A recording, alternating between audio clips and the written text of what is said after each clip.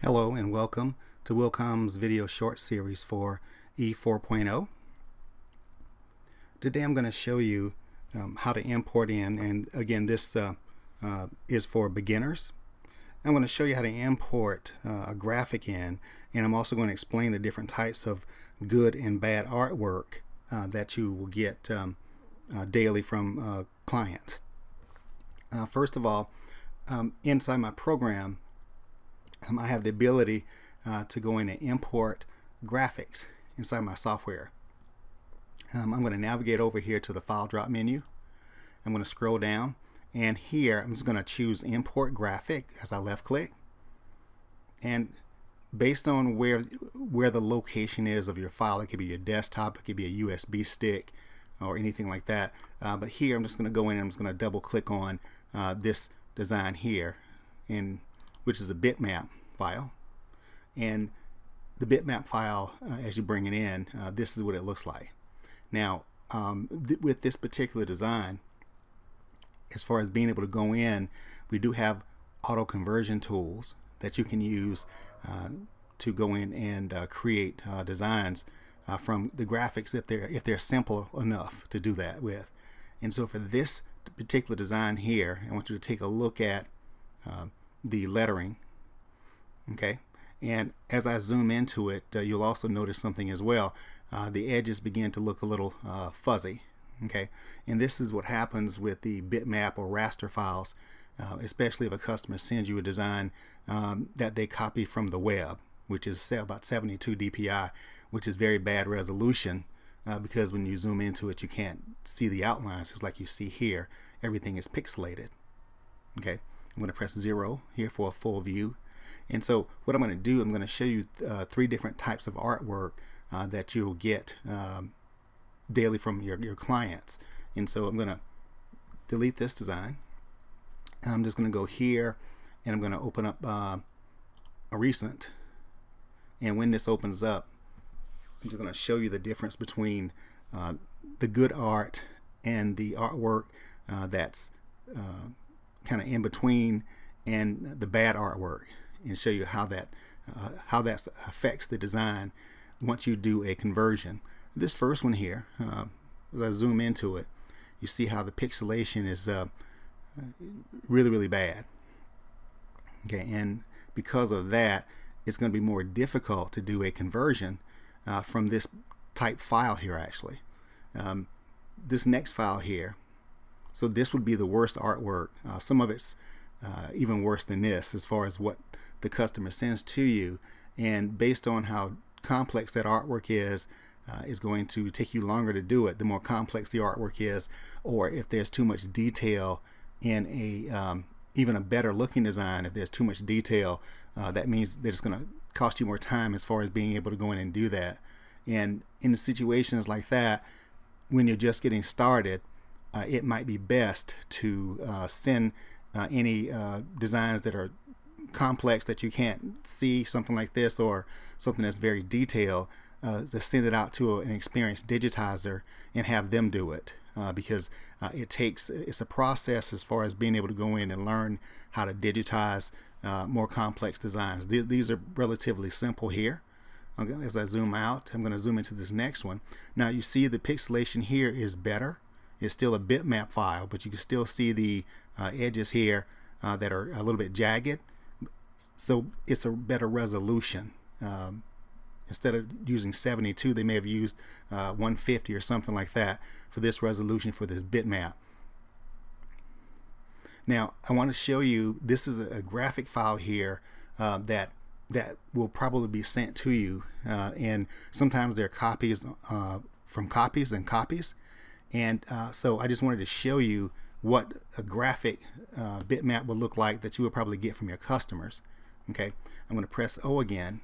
Now this next piece of artwork, as I zoom in here, this is vector art. This is the best type of art that you can get.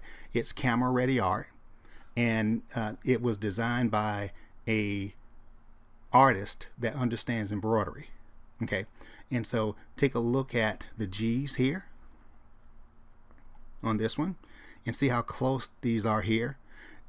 if this was digitized just like this or converted just like that, they're gonna close up on the fabric actually, and the customer, it'll be the first thing the customer sees. Now take a look at this design that was actually created by a artist that understands embroidery and understands how the process is done with the embroidery. They space the letters out with a good amount of space in between the characters here, and you have just a nicer graphic here with this vector. And this is the ideal if you wanted to, or if you would ask me what's the best type file that I need if a customer asks me, it would be a vector file. Okay, and that's what this is here. And with this vector file also, again, most artists, when they're using a graphic program, they may not understand that the letters need to be bigger, the spaces need to be wider when it comes to creating embroidery using thread. And so, but if you have an artist that understands the embroidery process and who's also a graphic artist, you have a gold mine. Okay, and so you'll see the differences here on how these designs, how they stitch out, also based on the artwork that you see here. And a lot of the artwork that you'll get in, it probably won't look like this unless you have an artist, or your customer has an artist that actually creates the designs here for the embroidery process. Okay, so if you want to, an idea would be like this. If a graphic artist that didn't know anything about embroidery, I would suggest that they would, once they create the original artwork for printing, I would suggest that they take that file, and based on the finished embroidery size, let's say it's 3.5 inches wide, what I would recommend for the artist to do that's not familiar with embroidery is to go in and shrink that design to the actual finished embroidery size. Okay, and then add an outline around that that's about 1 millimeter wide, and then they could visually see how much detail that needs to be taken out of that design actually. And so that's just a good exercise. Now we're going to do conversion for these files actually. And so here, inside the software, we have a conversion tool, and we call it the Instant Smart Design tool. Now let's take a look at how to convert these designs here. And as I zoom in, we'll do this one first here actually. So now I'm just going to do the instant design. This is just one way of doing a automatic conversion inside the software. And when I say automatic conversion, I don't mean that anything that you put on your screen can be stitched for production, because once you convert the file is one thing, and then having the file ready for production is something totally different. Okay, and that means that once that file is created for stitching, further editing may be needed for that design in order for it to run for a smooth production run on your machine. So here with this tool, right here now is grayed out because nothing is selecting on screen. So I'm going to go in, I'm going to select my file here first, my design, and now I can go in and actually click on the Instant Smart Design tool, and let's see what it does.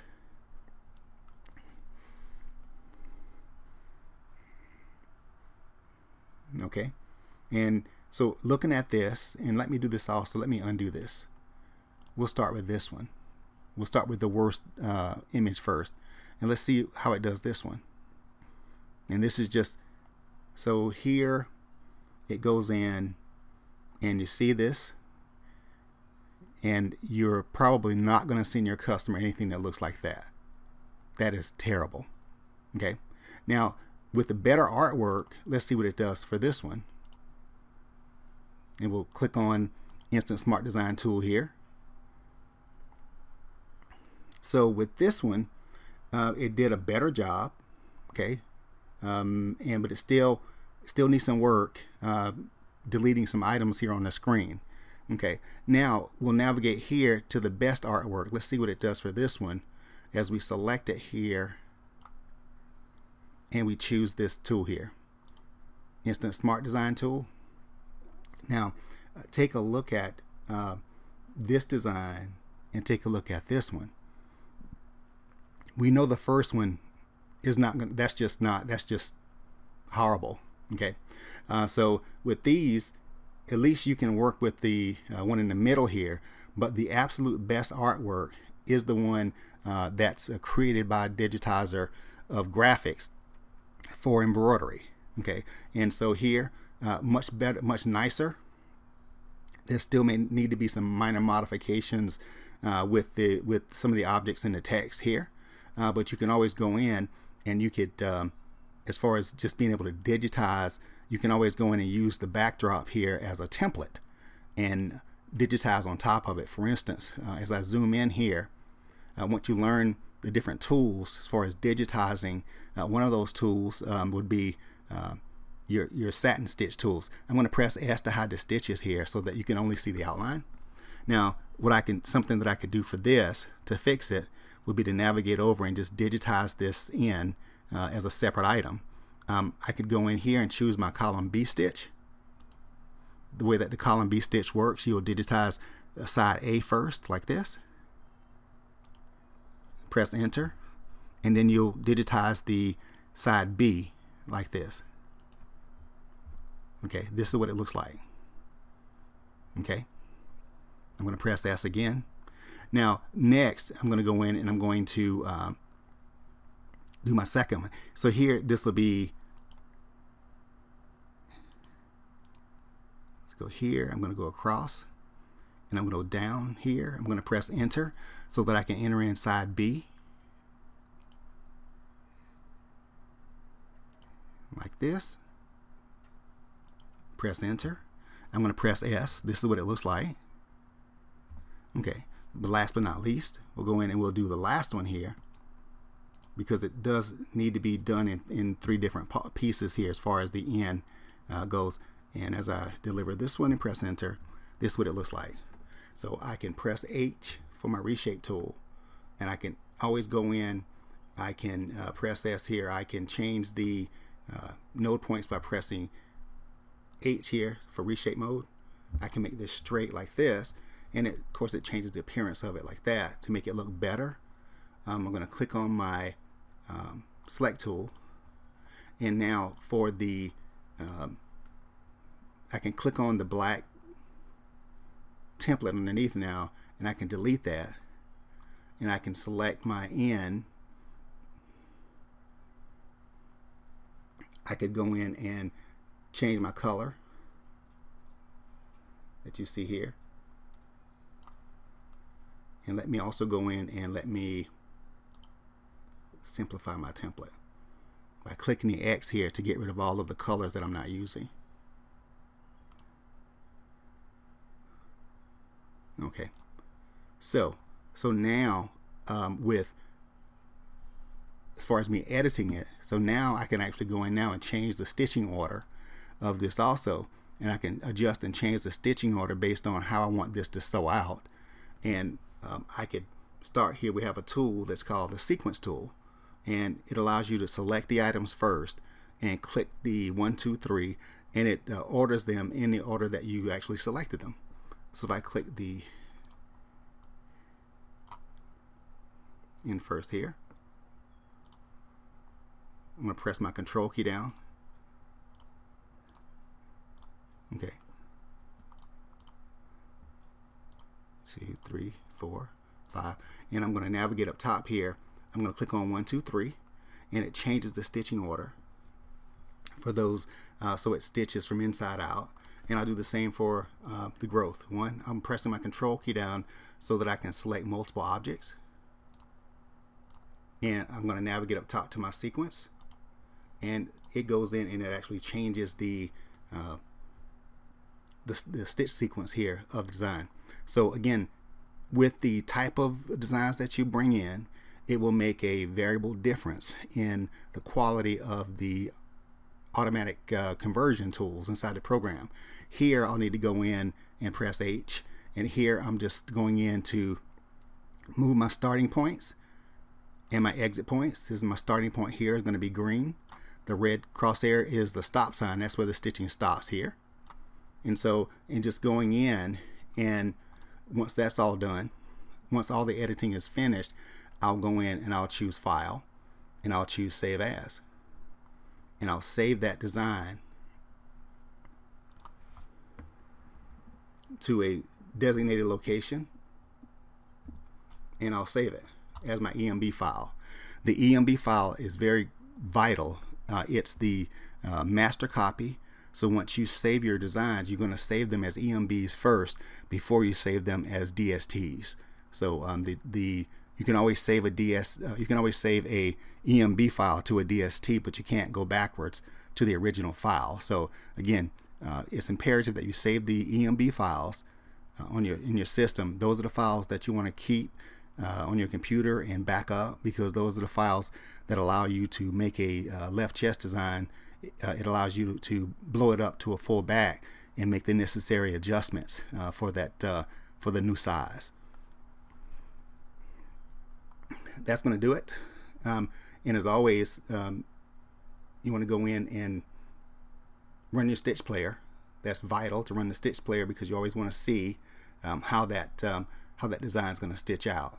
So again, this is the process here. These are the 3 designs, the types that you'll get in your shop. And thank you very much for joining me today. As always, we ask you to join us at www.wilcomamerica.com. Thank you so much.